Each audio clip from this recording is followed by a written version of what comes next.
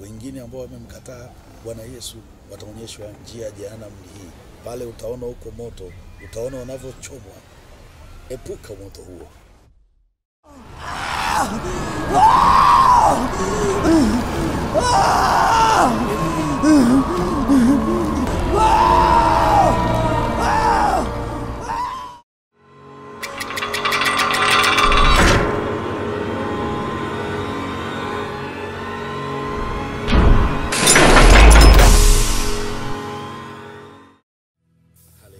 Bwana Yesu asifiwe. Tutaenda kujifunza somo kuhusu malango ya mbinguni na malango ya kuzimu. Bwana Yesu asifiwe. Lakini kwa nini tujue kwamba kwa nini kuna mlango wa mbinguni na kwa nini kuna mlango wa Jehanamu? Bwana Yesu asifiwe. Ina maana unapotaka kwenda mbinguni kuna mlango wa kwenda mbinguni.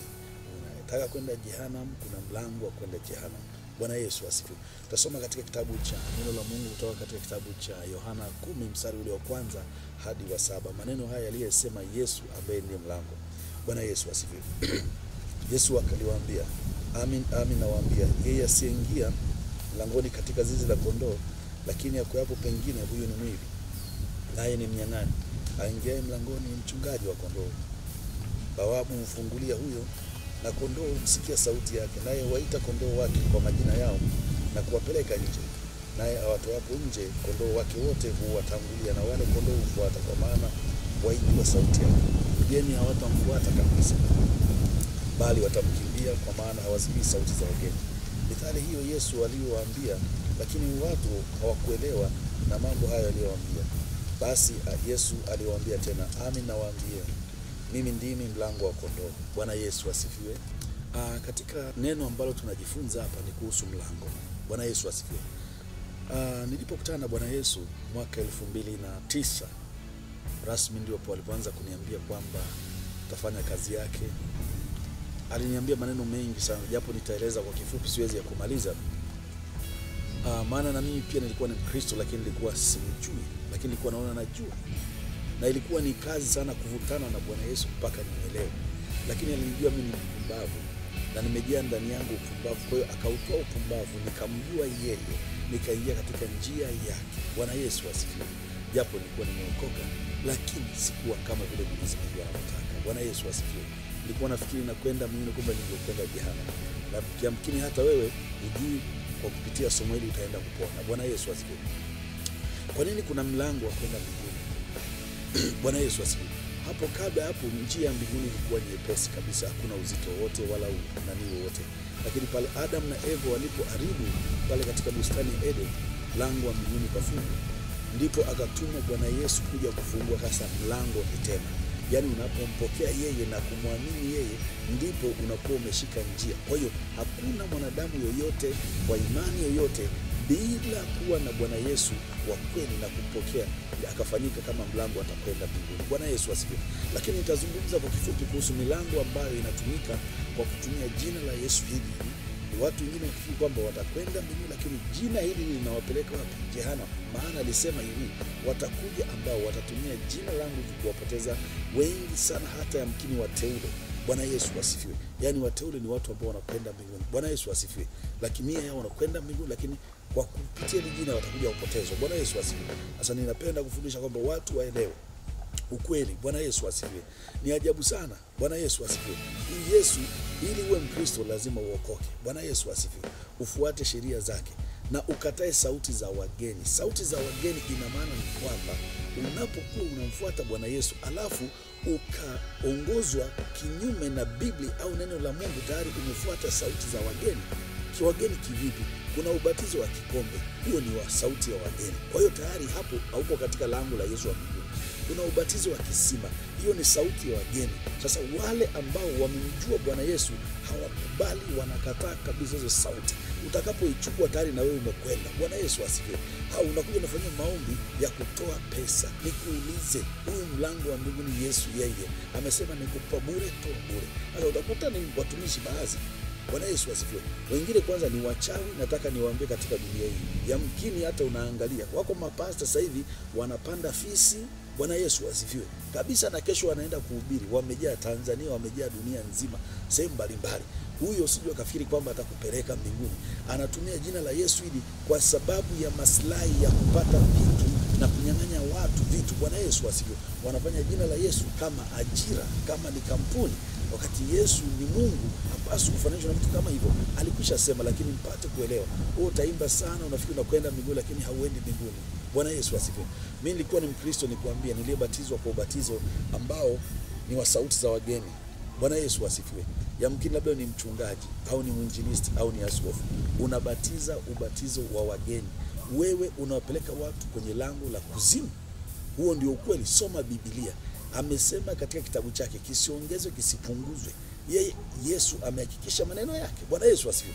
Sasa ukisema kweli watu hawataki, mkatae. Mimi nitahubiri anavyotaka Mwenyezi Mungu, kwa sababu sina cha kujivunia hapa duniani. Ameniumba yeye, mimi ni mali yake. Mimi niko kwa ajili ya kuharibu kazi za shetani na nitaendelea kuharibu tu. Bwana Yesu asifiwe. Sasa hili lango la mbinguni, mtu atakwambia anakwenda mbinguni, anasoma Biblia, anafunga na kuomba, lakini unakuta anasali kwenye madhabahu yenye lango la kisima. Hivi nikuulize, ubatizo wa kisima umetoka wapi? Bwana Yesu. Mwingine atakwambia mimi ni Mkristo lakini nimebatizwa. Nimebatizwa. Ubatizo ni maana yake kuzamishwa. Sasa maji ya kikombe ni ya wapi? Kwa hiyo huo ni Kristo tayari umeshakwenda Jehanamu. Huo ndio ukweli. Huyu lango la mbinguni, Yesu anasema hivi, unapokuwa mkutana na yeye kama ni mtumishi, usifikiri nini wala nini. Kama si una hakika amekutuma yeye, basi atafungua njia. Sasa wako waliojiita, wako walioanza na Mungu wakaachwa na Mungu, kwa hiyo sasa wanaanza kuchangisha watu pesa. Huyo sio Yesu. Lango la mbinguni kipindi chake alipoingia kanisani, alikuta makanisa. Bwana Yesu asifiwe. Akawa hataki hizo habari. Kwa hiyo umekuwa biashara, maharambee, yote hiyo ni malango ya kuzimu. Hata wewe unayetoa pesa hapo, usije ukasema unamchangia Mungu. Hivi nikuulize, Mungu anachangiwa au anatolewa sadaka? Soma katika Biblia wapi kuna mchango. Na kwa nini ujiulize, kwa nini wanataka mchango zaidi? Sadaka wataki. Sasa michango ni ya kwao, sadaka ni ya Mungu. Kazi ya Mungu inapelekwa kwa sadaka, lakini sio kwa mchango. Ya shetani inapelekwa kwa mchango. Maana shetani yeye ndio maskini. Bwana Yesu asifiwe. Nafikiri mnazidi kunielewa. Lakini zaidi utaendelea kufuatilia masomo yangu katika vipindi vyangu katika website yangu www.prophetshebron.org, katika blog na YouTube. Haleluya. Na DVD nyingi na vitabu vingi nimeandika, vitakufungua uweze kuelewa. Bwana Yesu, unaweza kuwa ni mwalimu wewe lakini wakupeleka watu vijana. Bwana Yesu asifiwe. Ni wengi, nataka niwaambie dunia nzima. Hii naongea kwa ajili ya dunia nzima. Unaweza kuongozwa sala ya toba na mtu ambaye yeye ana mbegu ya Jehanamu. Kwa hiyo wokovu wako utachoka. Ndio maana utakuta watu wengi sana waliokoka wamechoka. Ina maana wana mbegu ya lango, sio la Bwana Yesu. Haleluya. Yesu ni tajiri. Yesu ana kila kitu. Bwana Yesu asifiwe. Lakini ni namna gani watu wanaanza kuwa walokole? Kwenye Biblia hamna walokole. Wakristo wokovu basi. Bwana Yesu asifiwe. Natumaini mpaka hapo tunazidi kuelewa. Haleluya. Yesu anataka uingie katika njia yake. Kwanza usikubali kuwa Mkristo bila kuokoka. Maana Mkristo kama hujaokoka, wewe ni chakula cha shetani. Na hii alisema kwamba watatumia jina lake. Akijua kwamba shetani anajua atawala. Mimi amenituma niwaambie habari njema. Unataka kuponya, utapona. Haleluya. Yamkini labda kwako hakutakucha leo au malizi mwaka huu, lakini iko siku utakumbuka. Haleluya. Sio unasema kwamba ukifa ndio utaombewa. Hapana. Mungu amesema wakati wako ni sasa. Haleluya. Yesu Mungu wa mizoga. Kitu imeshanuka. Ukiwa fresh, umjue Mungu. Bwana Yesu asifiwe. Na umpokee na umtunze na kuishi katika maisha matakatifu. Haleluya. Bwana Yesu asifiwe. Sasa haya malango watu watasema ni njia gani? Ni katika roho. Ina maana unapofundishwa uongo katika roho, tayari umekamata njia ya Jehanamu. Kwa hiyo ninaamuru kutoke kwenye malango ya shetani na yashambulia kwa moto katika jina la Yesu. Yaachie watoto wa Mungu waje wakutane na Bwana Yesu. Sio Yesu feki, sio Yesu wa michango, sio Yesu wa harambee. Hii yote ninawaambia ni malango ya kuzimu. Ukisema malango ya kuzimu, ina maana kwamba Mungu hajaamuru watu waje wafanye maharambee. Haleluya.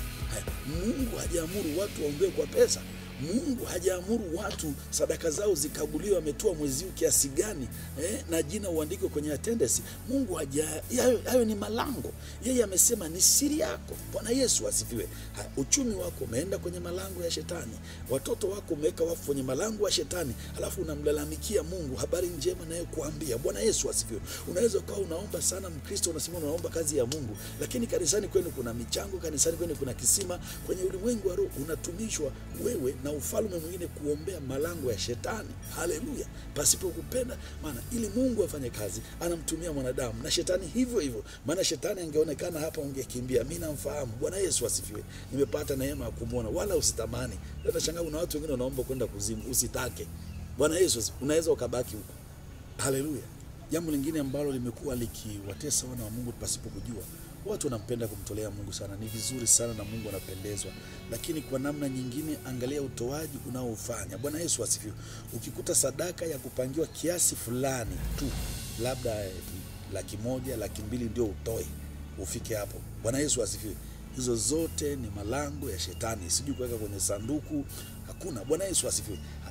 Watu wengi wanampenda Yesu lakini wamezika Biblia. Hao ni malango ya shetani. Bwana Yesu asifiwe. Na wako watumishi, nataka kuambia, wanaingia katika ulimwengu wa roho katika njia ya shetani, wanatumwa kama mimi nilivyoingia kwa Yesu katika ile njia. Bwana Yesu asifiwe.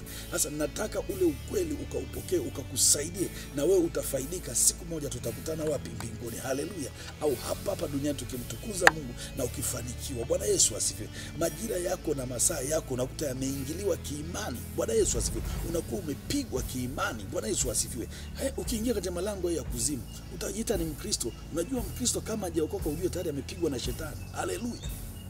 Hivi unafikiri mchawi anavyokuja kuloga afanye? Anakupiga. Lakini ukikaa na Yesu katika lango lake la kweli, mimi nakwambia watapechuka wote, wataporomoka na kutia moyo. Haleluya. Leo nakusii mpokee Bwana Yesu. Haleluya. Usilie tena.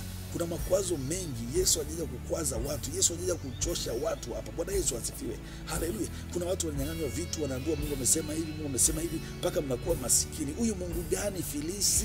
Ni wakati wa kushtuka. Angalia, usitishwe na watu wananena. Shetani naye ananena.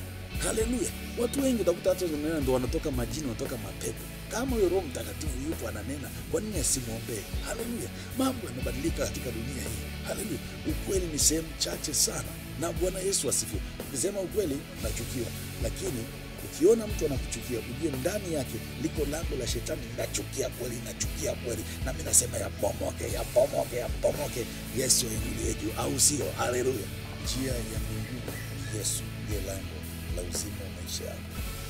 Okay, Bwana Yesu, sasa hivi uingie katika lango la mbinguni. Sema, Bwana Yesu, naomba unisamehe dhambi zangu zote nilizozifanya kwa kujua na kutokujua, na mkataa shetani na malango yake yote. Bwana Yesu, naingia katika lango lako la kwenda mbinguni, maana nisipokuwa na wewe kwa kweli hakika nitapotea. Nimejua ukweli. Bwana Yesu asifiwe. Haya, njia ya mbinguni ni hii. Wengine ambao wamemkataa Bwana Yesu wataonyeshwa njia ya Jehanamu hii. Pale utaona huko moto, utaona wanavyochoma. Epuka moto huo. Mkubali Bwana Yesu sasa hivi. Achana na mambo ya kufanya biashara. Achana na mambo ya kuchuma pesa. Yote hayo ni uwizi, ni ufisadi. Injili imeletwa na Yesu, alilipa pale msalabani madeni yetu. Haleluya. Hata kama ni kwenye maombi unaambiwa leta mapera ndio yaombewe utapona, usitoe. Usijui mbuzi ichinjwe, usitoe. Hao ni wachawi. Hata kwenye TV, kwenye maredio, Mungu anasema hivi, ambaye lango la Mungu msijisumbukie nini. Kama nimekutuma tumishi ataongea na Mungu, Mungu atamfungulia njia. Lakini wa malango wa kuzimu wanakwendaga wenyewe na wana miujiza, wana nini. Sasa kaambiwa watu 200 wanaotuma $100 mara moja hapo wabarikiwe. Hakuna kitu. Ni uwizi, ni uchawi. Wengi wanapanda fisi. Bwana Yesu asifiwe. Wengi ni Freemason. Itasema ukweli, maana wengine hata Mungu hawajui na mwisho wao umefika. Mimi ninachowaambia mtakiona. Ni aibu, ni aibu.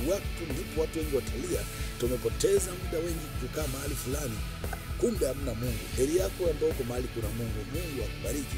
Lakini na hao ambao wako huko, Mungu awatoe katika jina la Yesu.